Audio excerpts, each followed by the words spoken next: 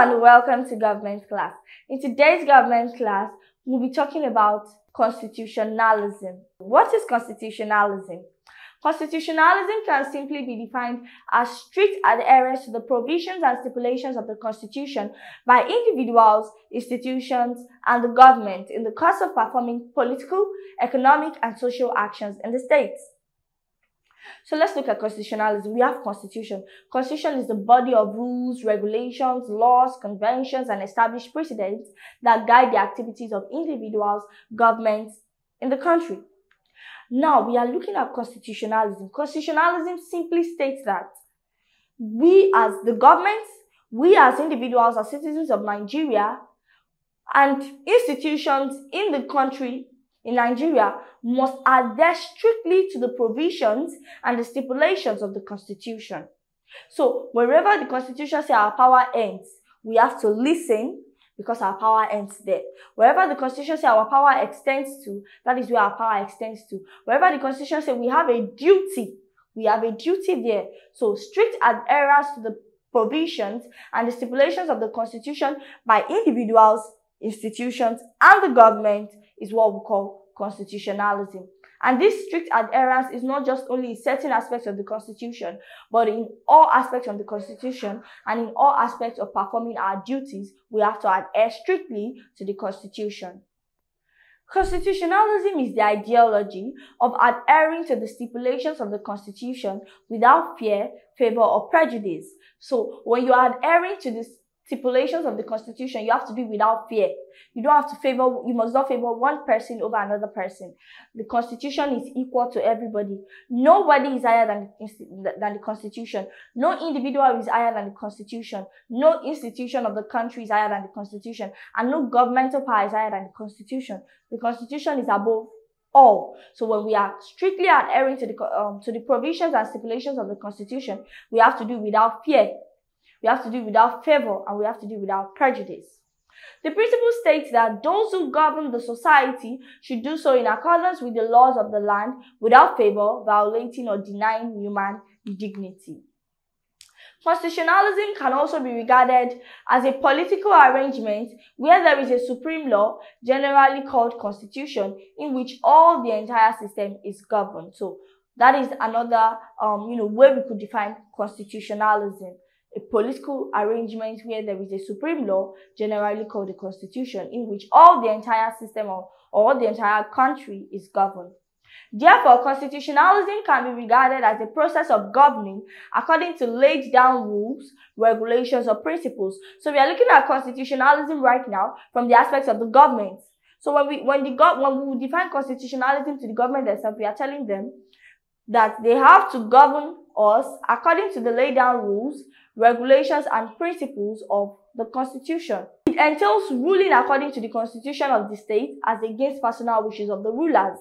So when those in power, when the governors, when the president and the senators are ruling, we as citizens of Nigeria, they are to do it according to the provisions of the Constitution and not according to their own personal wishes. Constitutionalism also implies that the government rules under the law of the Constitution, where it derives its power from. Constitutionalism advocates the rule of law, which implies ruling according to the law. Nobody, no institution of government, and no governmental power is above the law. Everybody governs, directs their activities according to the stipulations of the Constitution. Constitutionalism is quite different from constitution. While constitution is a body of law, rules, regulation, and principles with which a society is governed, constitutionalism, on the other hand, is that principle or ideology that sets out limitation of government and individual actions and activities in restriction to the Constitution. Let's bring it down a little. Basically, Constitution is the body of law. Constitution is the written document or unwritten document that guides our activities, that guides the activities of the government and institutions of the government. While constitutionalism is that principle or that ideology that sets the limitations of the governmental power, that sets the limitations of individual actions, that sets where myself and yourself, where our powers cannot extend to, that sets the limits of our powers and the activities we can carry out in accordance to the Constitution. It says that the limitation of government and individual actions and activities in restriction to the Constitution. Constitutionalism. It explains that the Constitution must be obeyed and respected by individuals, institutions, and the rulers irrespective of their status. Presidents must obey the Constitution. Governors must obey the Constitution. Senators must obey the Constitution. The influential people in the society, the popular people in the society, they must obey the Constitution. It states that the Constitution must be respected and obeyed by all individuals, by every institution, and the rulers, irrespective of the status. What does this connote? This connotes that the law is no respecter of anybody, no matter who you are, no matter your father's money, no matter the money you have, no matter where you are coming from. The law is no respecter of anybody. Nobody is above the law. Nobody is below the law. The Constitution is supreme. Constitutionalism is the idea often associated with the political theory of John Locke and the founder of the American Republic. It states that the government can and should be legally limited in its power and that the authority depends on its observing these limitations. So what constitutionalism as a political theory of John Locke states is that the government should be legally limited in the power to avoid a dictatorial government. The government has to be legally means it has to be stated in the Constitution. If it's not stated in the Constitution, it is illegal. So the powers of the government should be legally limited.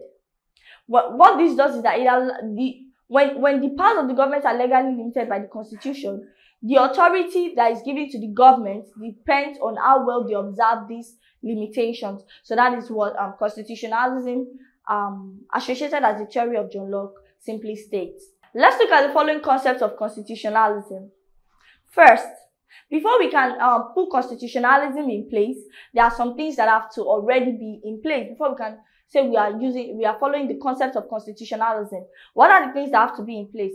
First, there must be in place a higher law. This higher law is called the Constitution, and it could be either written or unwritten. Secondly, there must be an adequate and timely judicial review in the political system. So the judicial arm of government have to constantly check if the president, if the governors, if those in the executive arm of government are not abusing power, if they are obeying the legal limits of their powers according to the Constitution. So there must be an adequate and timely judicial review in the political system.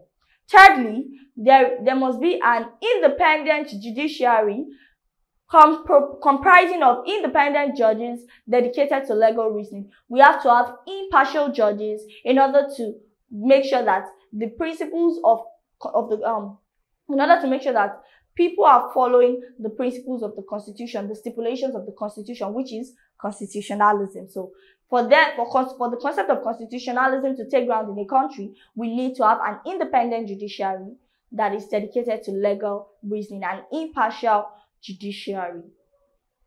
Thirdly, there must be due process of law in accordance with the rule of law. That is, if somebody passes the boundary of the legal limits of their power, they have to dance to the beat of the judiciary. They have to dance to the beat of the Constitution. So there must be due process of law. If people break the boundaries of this Constitution and they are not being punished, basically it means that there is no constitutionalism is not followed. That is, people can break this boundary and go scot-free. So for the concept of constitutionalism to be grounded in the Constitution of a country, there must be due process of the law in accordance with the rule of law. That is, even if the president goes beyond the legal limits of his power according to the Constitution, it should be punished according to the Constitution. It should dance to the beat of the judiciary. If you and I break any rule or regulation in the Constitution, we have to dance to the beat of the judiciary. So due process of law must take place in order for the concept of constitutionalism to take ground. There must be a binding procedure establishing the method of lawmaking in the state. For us to have constitutionalism, we have to have a binding procedure that establishes the method through which we make laws in the state or in the country. With this, we've come to the end of this class. In the course of this class, we talked about constitutionalism extensively, and we looked at the concept of constitutionalism and some of the things that have to be grounded, that have to be put in place before constitutionalism can take ground in a country. With this, we've come to the end of this class.